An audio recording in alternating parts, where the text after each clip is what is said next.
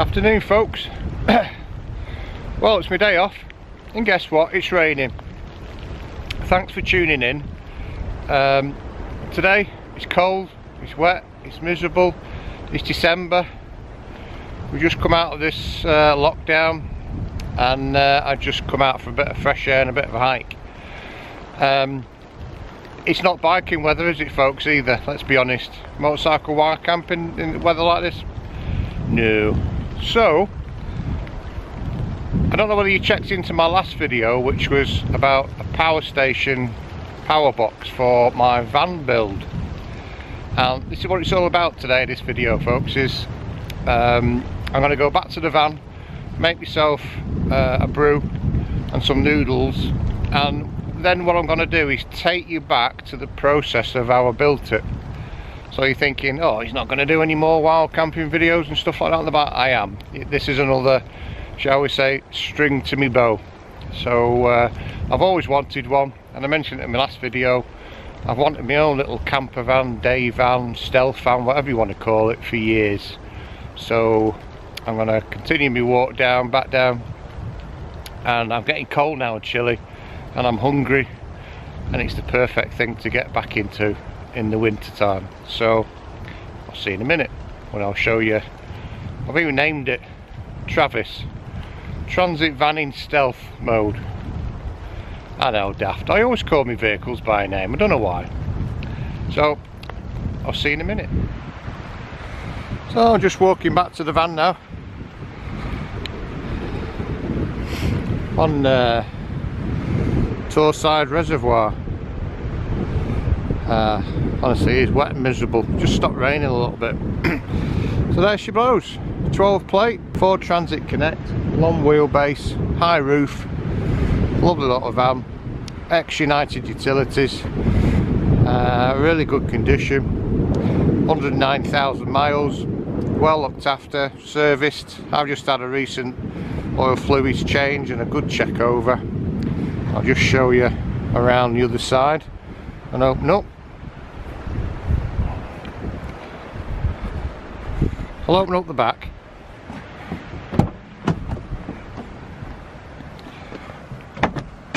You can't see much. Now, at the minute, the stage I'm up to is what I've done. I start off from the beginning, add the flooring up the boarding, cleaned everything, took the boarding up, sound deadened the floor. So the flooring itself was this insulation stuff, is your first layer, and I stuck it on using this trim fix. Then from Halfords, these mats which are interlocking, I couldn't think called PVA, adds a little bit of insulation to the floor as well, so great idea. And then when I've built everything around and finished off, then I'm going to put some nice vinyl down, so to colour match. How I did the bed frame and everything is going to be on the next video, so I won't concentrate on this. But if you can see here on all the doors, so all these came off, and behind are all insulated. And I'll go through the stages of the insulation that I did. Quite a bit of work involved. I ply lined the roof as well. It's got LED lights. So I'm inside my van now, all nice and cosy. So what I'm going to do is just have a quick brew, quick something to eat. As you can see at the side there, little kettle on. But I say it's a bit of a mock-up of the kitchen. So I'm just, first time I'm going to use my stove and some super noodles and something to eat after my hike. So yeah, but just nice to get into somewhere. Just nice to get into somewhere nice and cosy, and then just have some nice hot drink, and just chill out for a minute before the drive back home. Fantastic. So I'm going to take you back now about a month, so before all the lockdown situation, before anybody says anything. I had a little bit of help off my mother and father-in-law doing things because I did the work at their house, so it's before like the second lockdown and everything. So and we're part of their support bubble. So fair play, Dorian and Kem. Thank you very much for your help before. So I'll take you back to where I started everything off. So I've always wanted to do something, and I'm just going to video what I'm going to do. So what I'm sat in at the minute is a little Ford Transit Connect. I'll just show you the van. I purchased it the other week. I've been thinking about it for years now. I know, yeah, it's not a bike, it's not going out, but it's just a case of, obviously I didn't want to leave my car middle of nowhere, but I kind of wanted a day van and something I could like kind of camp in as well, or maybe the both of us can go out and just somewhere nice and cozy. So something I've never done, been planning on doing it for a while, is make myself a little camper van. So I'll just show you the van. It's a bit messy inside at the minute. In fact, let me show the outside first. So it's a 12 plate, side opening door. That's on the roof vent on it. I'm at my mother and father-in-law's in a minute because I've got more space to work.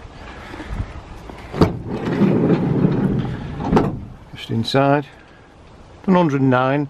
This is ex-United Utilities. Remove the bulkhead. So you've got a little fan in it. That's noisy when you're driving that. But quite excited to do this, I must admit. Looking forward to it. But bit of work involved. So you've got a radio in there as well, that's coming out. 109,000 miles, great condition. Yeah, it's good.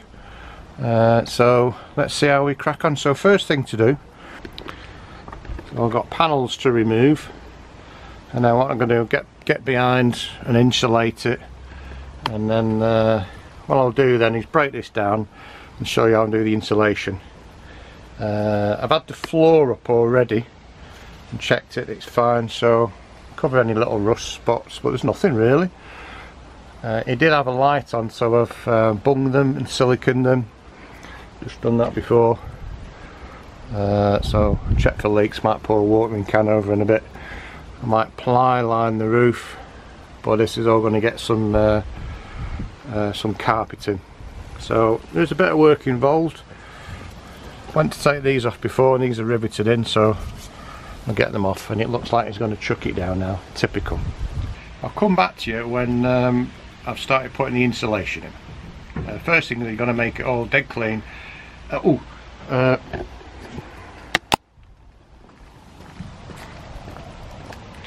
First thing to do is put these in, and I'm using Noico.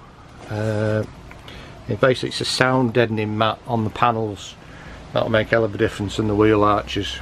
So that's going to be one of the first things when it's all nice and clean and the panels removed.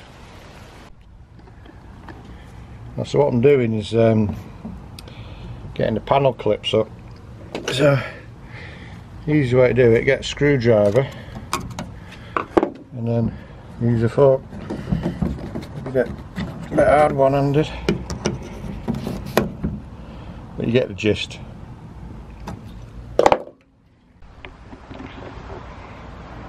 Right, good morning. Next stage on Transit Connect conversion that I'm doing is basically give it a damn good, well, I'll give it a good clean, so I'll just show you. So yeah, I've absolutely like minted it, because this surface has got to be spotlessly clean for putting on the sound deadening and insulation sheet. So I'm going to crack on with that. First things I'm going to do, any little rough spots like see up there, I'm just going to put some of this Amorite on. Don't worry about the colour, because it's going to be covered over anyway. Right, so I'll come back to you when I've kind of done those bits and pieces. See you in a minute. So I just put the first sound deadening sheet on, and it's about 10 degrees today. So what I've done with the hairdryer is just heat it up a bit, and then You get a special roller focus. So where the patterns are, you have to like kind of like push it down. So that's what I've done. So we've got to go all the way along. I've lined every panel with this Noiko sound deadener. You see already it's a cold, damp day today, so let's have this door shut a bit. So all panels all done. That's like kind of gonna tape all around the excess bit. So that's all the wheel arches, back door panels around the side. So yeah, not a bad job for a first attempt really. So inside these cavities, I'm going to start at the top and I'm going to use this recycled plastic loft insulation. It's free and it's eco-friendly, made from plastic bottles. There's that Rockwool stuff, which even when I go in B&Q and have a look at it, I touched it once and I think I'm allergic to it, dead itchy. So it's called Dial, not that expensive. So all these bits are going to be done, but we're getting there, and that's took me quite a while to do this bit. But it's just cold, wet, and miserable. But I am enjoying doing it. It's kind of a little bit of a project. Right, so let's put a bit of filling in, shall we? Oh, I forgot to say, inside the cavity, I'm going to shove some of this in and like tape it in, silver tape. So put some in first, then some of this wool in, stuck it down best I can to the back, and then I'm just going to stuff up the recycled plastic wool on top of that, and then foil over it so there's literally no way any sort of condensation going to get through. Right, so I just shoved as much this plastic bottle insulation in there in the cavities right the way along, and you can see there a little bit where it can't go into where the foil is. So, and then I'm going to tape over the top. So taped all up the cavities, so I'm going to carry on, do all the rest of it. I was going to get Celotex material, so like that boarded material, but I thought, you know, recycled plastic bottles, let's go a bit eco-friendly, and I think it'll do the job, keep it nice and cosy. I've also bunged up my holes a bit more in the roof, so, but I'm glad it's been heavy raining, again just testing every little bit, possible leaks, but yeah, it's fine. Right, I'm going to crack on, get it done. I want to try and box all this off today if I can. Brilliant. So just show you where we're up to, just looking at the other side, on the driver's side. So this complete panel, so I'll explain what I've done. So underneath you've got the deadening, then you've got this foil insulation, so wrapped across it, then you've got the loft insulation, and then like a vapour barrier. So taking this as an example, what I've done then is cut a piece, nice and neat, and then tape that right across the foam. So basically I'm kind of like doubling up on everything, and this will act as like a vapour barrier, so absolutely sealing that. I mean, it is plastic insulation anyway, so it's supposed to be water resistant, but I'm kind of like really doubling up on my work. Could have got like these Celotex sheets, but when you look at it, I mean, this foam has an R rating, which is like heat rating, I guess. I'll have to look up what R means and put a description, but 2.25, whereas like your Celotex stuff only has like a kind of like 1 point something. So I'm thinking 2 layers of, don't forget the sound deadening, and the insulation layer, and the foam, and another layer of this. This is going to be nice and cosy, isn't it, ultimately? Right, so we've got a bit of a better dry day in a minute. So just to show you, a completed van, all insulated.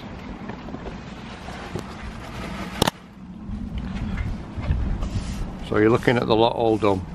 best hurry up because my battery's about to do. It's getting like a spaceship inside. So every bit, deadening, insulation, all the lot's done.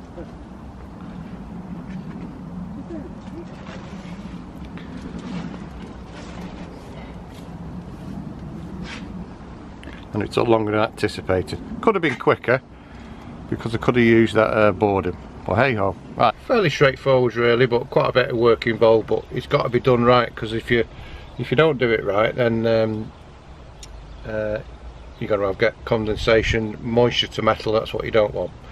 So next phase is to carpet it. While it's sunny, is cut out the carpet panels and using trim fix to put it on. I've got to be quick, it's going to rain. So I'm doing a bit of help for my glamorous mother-in-law, Doreen. We got first carpet on. Yeah. So we just got to do the edges. Happy with that, eh? First attempt. Yeah. Yeah. So that's the first one done. That's the thing, number one done. Number one done. Made a very good job we are on that thing. We'll Yeah. get it in before it rains now. I know. Right? Very So good that. we beat the weather. Right, Yeah. that's the first one. I'm happy with that. Right, so with my glamorous assistant again. To maximise the carpet, you see I've got it on the tarpaulin so it's not dirty. And made sure, because all the panels put the back side, so we're doing the right bit, and just cut round. Now my backside. What's your knee? Yeah.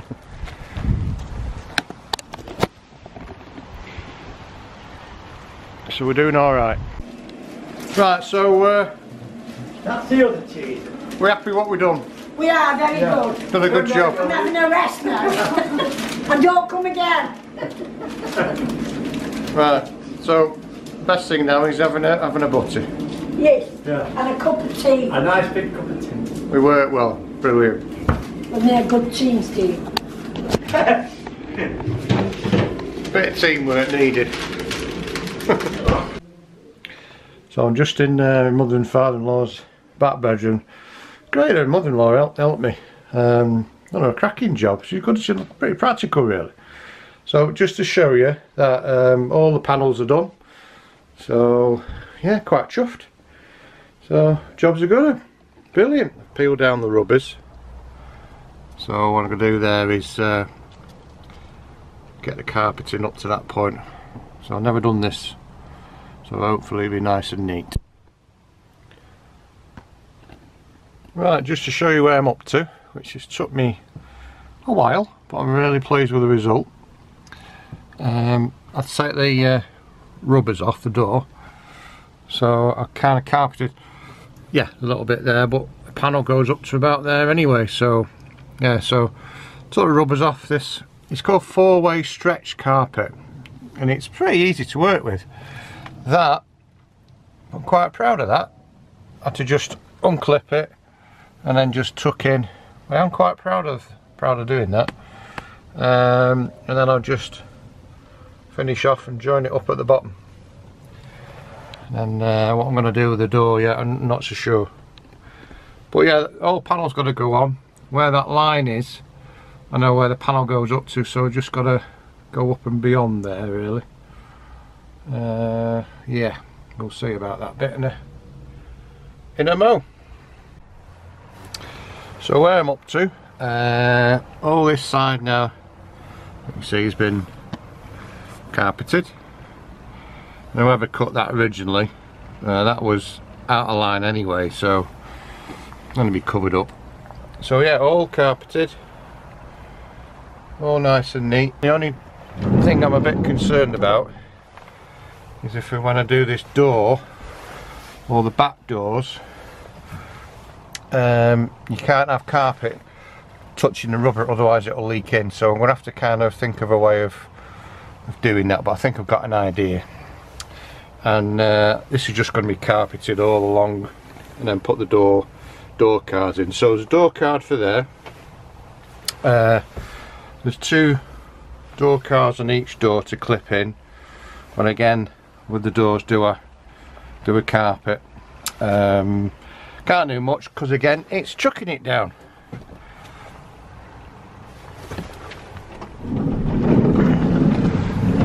So I've got this side to do, so again offer up the panel and then let's see how we go with that. So I think this panel goes all the way around it, and again there's a door card to go in there. Right, so we're all fully carpeted now, foil lined, even done the beams all the way around. You can see okay, it's going dark again, it's going to rain again, and guess what, I've not got enough carpet just to finish that bit, but never mind.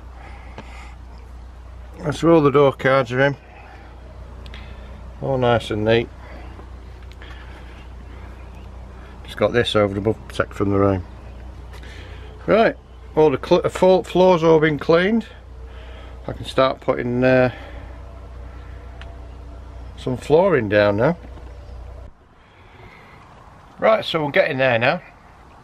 I'm just going to put the flooring in, so dead easy. So what I'm putting down first again is insulation, and then I'm using this what's called Auto Pro interlocks, so it's kind of gives a bit of like cushioning as well, and then I might just keep that down. But then when I put like me sort of bed in, frame and furniture, then down the middle-ish I'm going to put maybe some lino left over for when we had the old done. So this straightforward to put down, and again trim fix it. So again all high temperature trim fix adhesive that I've used for all this. I say it's good stuff, that 120 degrees, it's on everything. That's all the floor done, so insulated underneath with the foil, all glued down, and then this Altro flooring, so all done. Good, eh? Finish. Hooray! Right, next bit, I want to a really tricky bit now, and it's putting some pine cladding in the roof. So I'll show you where I'm up to at the minute.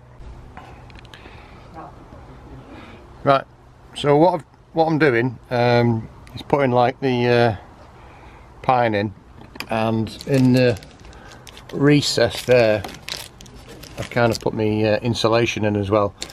So this in, I'll fill up the gaps. Looks a bit messy on that side, but it's been really tricky to try and screw in into that metal spark. It's like really solid, trying to get like self-tapping without then splitting the wood.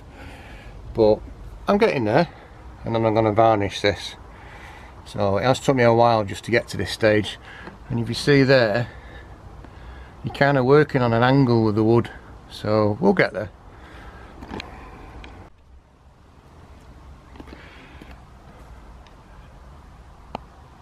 So we're actually not making bad progress now. So what I've done there, instead of using oak battens, which was hard to drill into, see how I kind of supported it?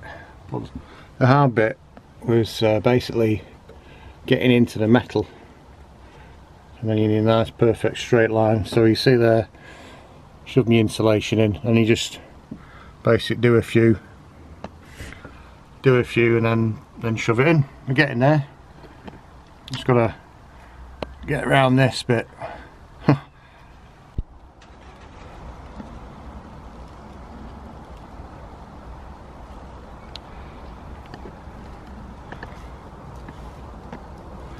So finally, all the roof is all panelled, all insulation up above, with the foil and the insulation stuffed up as I went along. So basically did a few, shoved some in, did a few, shoved some in, and then it was a bit of a pain actually, but I think it worked out well. A bit of a sheen in it. I've used some what's called Danish oil, which you put a coat on with a cloth, and then give it 6 hours, give it about 3 coats, so that will provide or waterproof roof basically. So yeah, quite chuffed for that.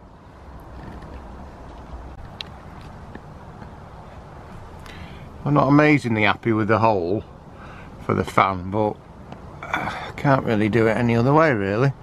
Gonna need to still operate the fan, so need to something neat I think, just to go around that cavity, but it'll work.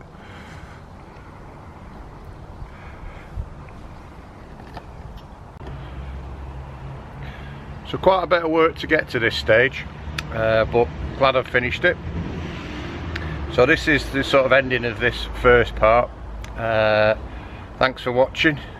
Please like, share, subscribe, the usual stuff, and sticking with me on this one. So the next bit is when I'll start making the bed or the frame, and then like the kitchen area. So I'll see you soon folks. Thanks for watching.